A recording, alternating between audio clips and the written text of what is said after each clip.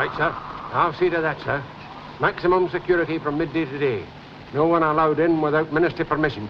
Right, sir.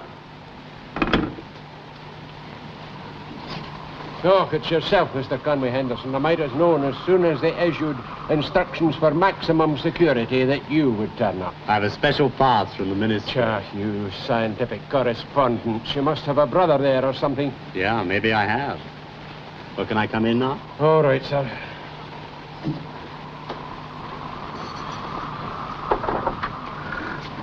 Any matches or cigarette lighters? Oh, just a moment, sir. Sit down, will you? I'll need to have a look at the soles of your shoes. Well, what are you looking for? Secret panel? Just to check there's no metal caps that might cause a spark. Oh, well, I've got a gold filling in my tube. You'd better keep your mouth shut about that. Keep your mouth shut. A wee joke, see? Oh, yes, I see. Well, tell me, I gather there's going to be a rocket launching here in the near future. You're from the newspapers, so maybe you can tell me. Hello, Valerie. Hello, Mr. Henderson. Well, perhaps you can tell me what's happening round here. I don't know. We only got here this morning. I'm looking for Jimmy. Geoff and I can't find him anywhere. Have you seen him? He hasn't been here, but if Master Jimmy's running loose in the rocket site, then something diabolical is bound to happen. Oh, there's the alarm. No. You stay here, Mr. Henderson. Where's Dad? Hello, Geoffrey. He's in his office. Where is it, Jean? Rocket launching pad, sir. Main control room to launching pad. Wedgewood here. There's an unauthorized person in the vicinity of the moon rockets. Security patrol to arrest immediately. The launching pad. We can see that from the window. Can't see anyone. Main control room. Yes. Oh, right. Thank you. They've got him, sir. He's in the guard room now. Has he been identified? Yes. It's Jimmy, sir. Jimmy? How did he get there? Have him brought up here immediately. All right, everybody, false alarm. I thought I told you to keep an eye on your young brother. I'm sorry, Dad. He was only away a few minutes. Yes, the last time we left him alone for a few minutes, he ended up a 250,000 miles away in outer space. We won't let it happen again. You're not going to get the chance to. From now on, I'm keeping the three of you just where I can see you. You come along with me. Come on, young Jimmy. We had a lot of trouble with you the last time you were here. I hear you, sir. No harm done to him or the rockets. All right, Carl. Leave him to me. Yes, sir. Jimmy, we told you not to wander off. I was only showing hand on the rocket. Now, I've just left an important briefing conference because of you children. I'm going to see it doesn't happen again. You come with me. Sorry for the delay. Was it something serious, Wedgewood? Just a mouse. Now, these are my children. And when they're not driving my security guards to distraction, they proved immensely helpful here on Buchan Island. This is Professor Meadows from Canada, the world's expert on selenography. Hi there. Hello. What's selenography? It's an expert on the moon. Dr. Connell from Belfast, our geological chemist. How do you do? And, of course, you all know Ian Murray, our radar and communications engineer. Hello, you lot. This is Geoffrey. How do you do? Valerie. How do you do? And the only person actually to go near the moon, Jimmy. And this is Hamlet. Yes, I've heard a good deal about you. I can see I'm in very distinguished company. Now, you children don't know what's happening, do you? Well, my friends here and I are going away for 3 weeks. Where to, Daddy? We're leaving here for the Sea of Vapors. Sea of Vapors, where's that? Now, Jimmy, you're the only person who's ever been near it. Sea of Vapors, Jimmy, is here. So you're really going to land on the moon? That's right, Geoffrey. But I might add, there are no vapors. In fact, there's no sea. As far as we know, it's just a flat, dust-covered plain. In a way, that's going to be our home for the next 14 days, or if you like it, the next 1/2 lunar day. Yes, but can you carry supplies for 14 days and 4 people in one rocket? No. No, we have 2 rockets. Moon Rocket 1 and Moon Rocket 2. MR1 will carry our expeditionary force. MR2 will contain only supplies and equipment. And who'll go in that one? George, the automatic pilot. Professor Wedgewood, I'm not quite clear on this point. Will both rockets come back to Earth? No, only MR1 will make the return trip, we hope. MR1 will carry enough fuel first to take off from the Earth, later to take off from the Moon, and finally to use its reverse motors for landing on the Earth again. But MR2, since it doesn't have to carry fuel for the return trip, will be able to carry the weight of all our supplies. Now, what if the supply rocket goes astray, Wedgewood? That's hardly likely, since we should be landing first and be guiding it in, but if anything should go wrong, we'd have to return immediately. Yes, that all sounds very nice, like a railway timetable. But you haven't told us yet how far these rockets have been tested for such a journey. This is the test, Dr. Bond. I see. The one I went up in went all right. There's a recommendation from our test pilot. But I might add that these rockets are bigger and more powerful than the one you went up in, Jimmy. Daddy, can I ask you a question? Certainly, Valerie. When are you going? Tonight. The rockets are being finally prepared now. Launching will be at exactly 18:30 hours Greenwich Mean Time. That gives us only 7 hours. Now, we were just starting our final checkup, weren't we? Yeah. Now, we're... There's a lot of activity on the launching site. Have you any idea what time Professor Wedgewood's going to finish? Well, he's still in the briefing conference. He'll be very busy all day. Or perhaps I could see him this evening, then. By this evening, he'll be... He'll be where? Look, Mr. Henderson, you know I can't talk to the press. Oh, of course, of course. Never mind. I'll find out. Hello, Mr. Henderson. Ah, I see I've got some friends here. We never knew you were here. I did. Well, well, well, it's nice to see you three again. Oh, by the way, Geoff, here's that electronic screwdriver I've been promising you. Oh, thank you very much. Well, I hear you've been in on the briefing conference. Did they want your advice? Well, they got onto all sorts of technical stuff, so we came out. I didn't want to come out. I offered to go up again, but... Oh, Go up where, Jimmy? Oh, he means if anything's going up again. that's right, Mr. Henderson. If there was a rocket going up, do you think you could persuade Dad to let me go with them? With them, eh, Jimmy? Well, now, let me see. I imagine they will be expert people. I mean, no room for passengers except those with an expert knowledge of their subject. Like Professor Meadows. Now, she's an expert on the moon, isn't she? You know about it, then? Of course he doesn't know. He's only guessing. That's right. And my guess is your father's going to take a group of people in a spaceship around the moon, leaving Buchan Island this evening.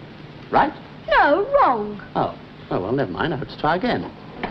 How long's he away for? We're not allowed to tell you where he's going, but he'll be away almost 3 weeks. Well, that's 2 days to get there, 2 days to get back, 14 days in between. That's half a lunar day, the longest time a man can stay in any one place on the moon's surface. You don't mean to tell me that your father's going to land on the moon? Haven't told you anything yet, Mr. Henderson. Nobody's guessed. To land on the moon itself. Something men have dreamed of for centuries. What do you think they'll find up there, Mr. Henderson? The stepping stone to the stars. Yes, but what's it going to be like up there? Oh, mountains higher than anything we've seen on Earth. Arid deserts of dust. Deep chasms. And absolute silence. And craters. Vast craters up to 150 miles across. You know, your father will probably find out what caused those craters.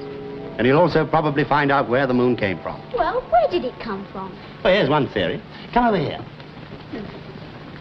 Now, many scientists believe that the moon broke away from the Earth when the Earth was still molten.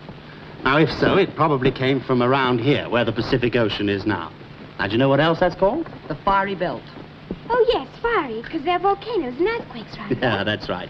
There's Japan, the Fiji Islands, across to the coast of Chile, San Francisco, and Alaska, where there are also hot springs. Now, this seems to be where the Earth's crust is thinnest, as though a huge chunk of granite had been scooped out of it. When did this happen? Oh, probably about 2 billion years ago. Gosh, I wish I was going this time. Jimmy, what you did was dangerous enough. But to make a moon landing and to get back alive, your father's very brave. They all are. Geoffrey, can you give me a moment? Geoffrey, I want you to get hold of your father. Can't you get him on the intercom? No, I don't want to use the intercom. I don't want the others to know. He's taking the briefing conference on a tour of inspection. See if you can find him. All right, Mr. Field. Jimmy, Val. Look, Dad's finished in his office now, so you can go in and start unpacking our things. All right, aren't you coming to help? No, I've got to take a message to Dad. You go on. Something wrong, Mr. Field? I don't know yet, but don't let the others know. If you can get your father aside, tell him it's about MR2, the automatic supply rocket. Been testing for the last hour, and there's something wrong with it. All right, I'll get him immediately. Yes, and hurry. Here, Mike, what do you make of this?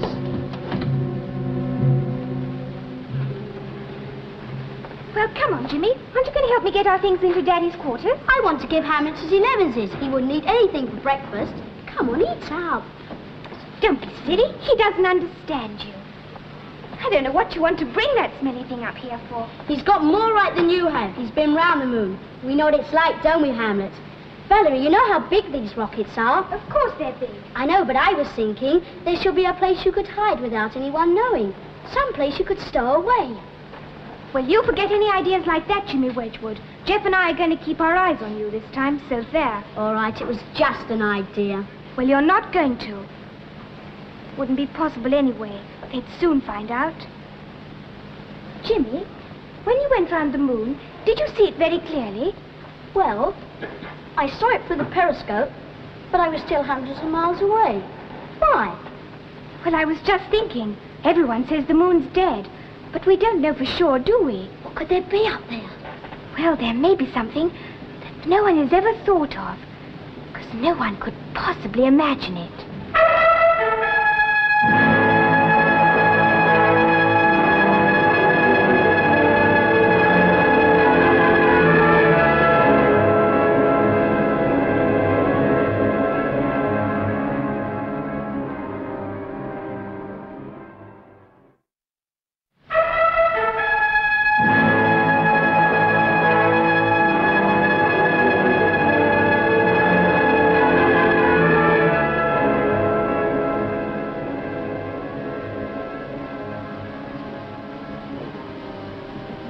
What's the progress on MR2, Gene?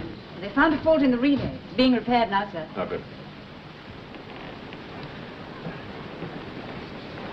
That's it, Mr. Field. My electronic screwdriver came in handy. Thanks for your help, Geoffrey. Useful things. MR2 to control room.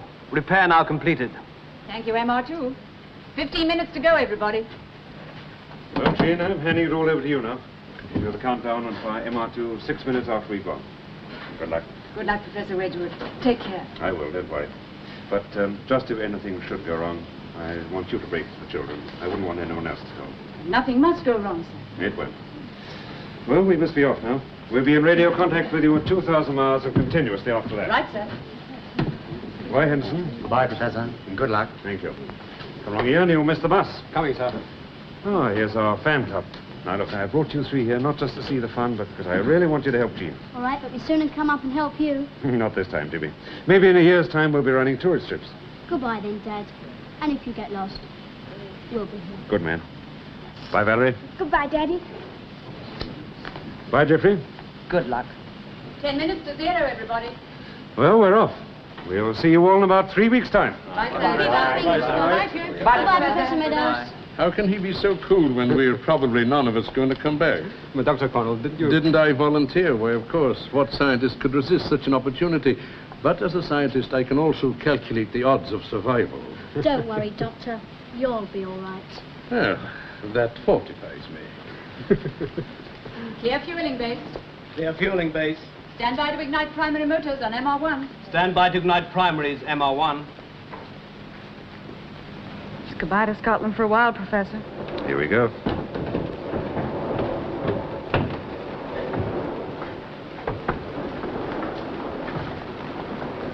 Well, this is home for the next 2 days.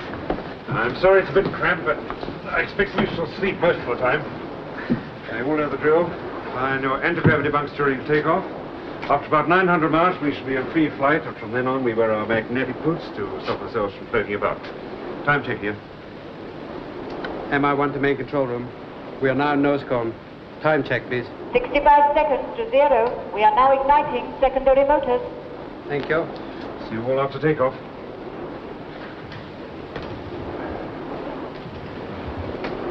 seconds. 59, 58, 57, 56. I think Dr. O'Connell's a bit frightened.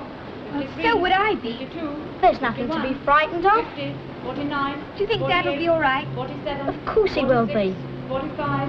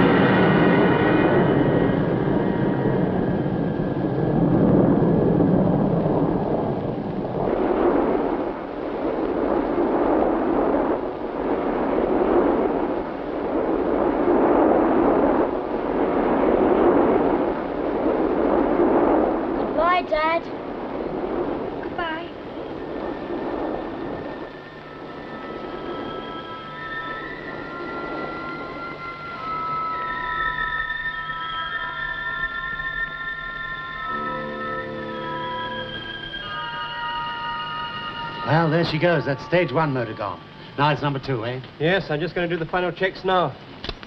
Oh, it is a loose screw. Jeffrey, see if you can fix that with that new screwdriver of yours, will you? Yes, of course. Well, that's funny. Don't seem to have it. Oh, not to worry. There's one in my drawer here. Yes, I know, but I had it when I went to do MR2.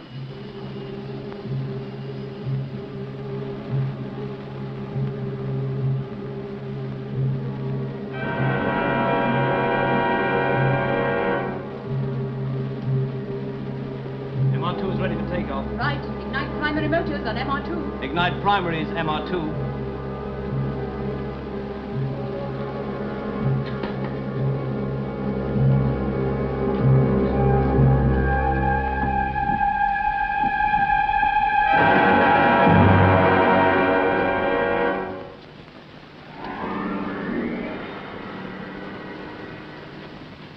Ignite secondary motors Hold on it, Gene. MR2. MR2 automatic pilot's cut out. There must be complete short circuit. Main control room to engineers. Check the automatic pilot and MR2 immediately. All right, I'll go over there. Keep your distance on MR1. All right, I'll do it. Distance? 2,000 miles. Call up MR1. See if Professor Wedgewood's recovered consciousness yet after the launching. We'll have to tell him. Oh, shall I do that? Yes, please. Right.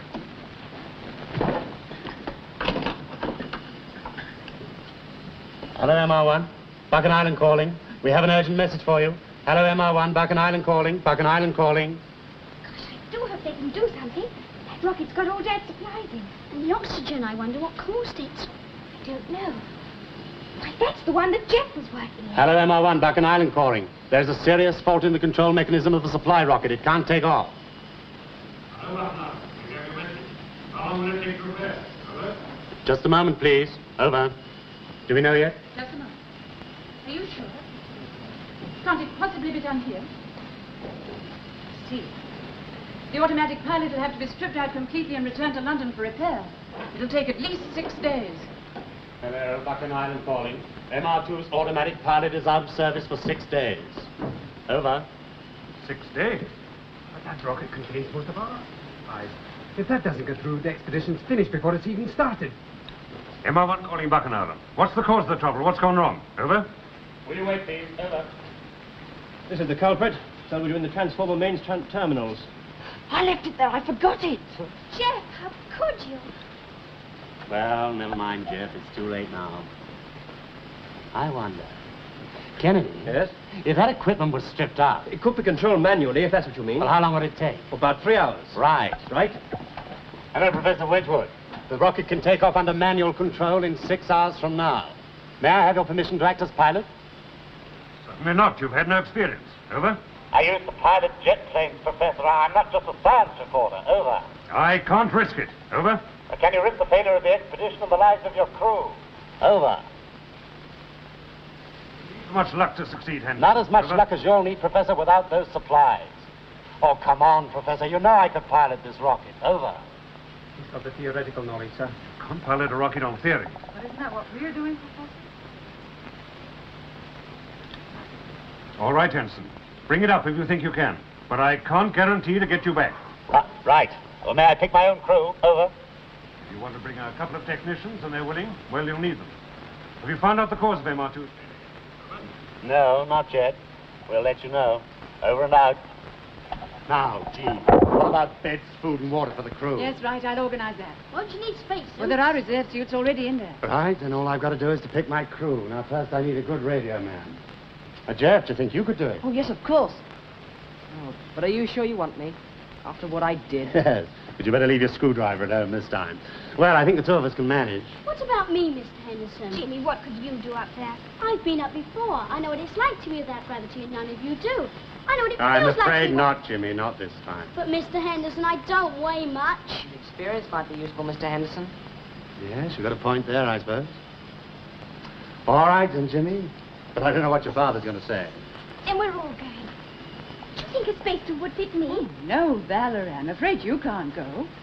Why not, Mr. Henderson? You're a girl, you'd be frightened. But Professor Meadows is a woman. That's different. That's grown up. Oh, please, Mr. Henderson. Valerie, you don't seem to realize the risks involved. I shouldn't really be taking these two. Now, you stay here and help Gina. She needs you. Yes, Valerie. You help me with the computers, hmm? Oh, it's not fair. Never mind, Valerie. We'll bring you back a bit of moon. Yeah. All right, now we've got to be ready for takeoff in 3 hours from now.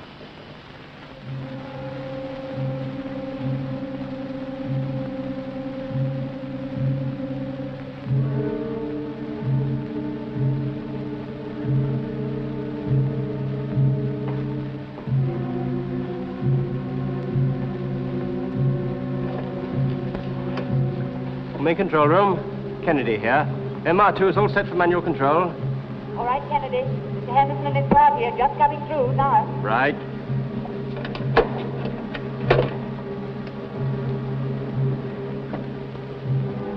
I think it's a rotten shame Valerie not staying around to say goodbye to us. It isn't like her. This is the lift, Mr. Henderson. We have to go up one at a time, see?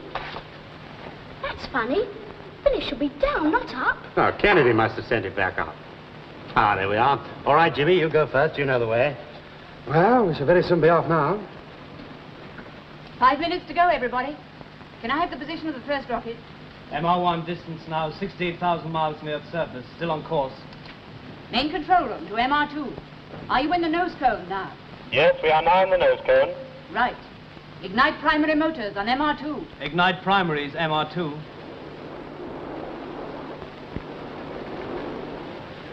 All right, come on, boys. Get down on your anti-gravity bunks. This is the way to do it, Mr. Henderson. Just lie on your back as though you're in bed. All right.